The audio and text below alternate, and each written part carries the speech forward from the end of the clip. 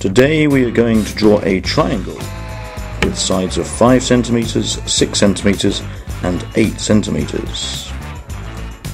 You are going to need a compass, a pencil, a ruler and of course some paper to draw.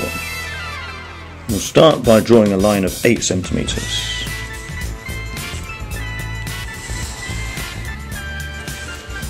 Like that. Now we set our compass to 5 centimeters. Make sure that the point of the compass and the pencil are lined up. Put the point of the compass at 0 and the pencil at 5 centimeters. And then put the point of the compass at the end of the line and draw an arc.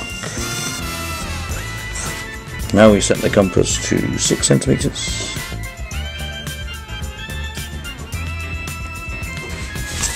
And we draw another arc from the other end.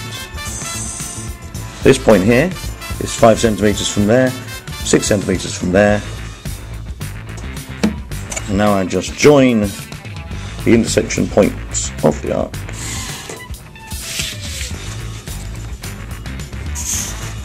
To the ends of the triangle, and there we go. I've constructed a triangle. 8 centimeters, 6 centimeters, and 5 centimeters.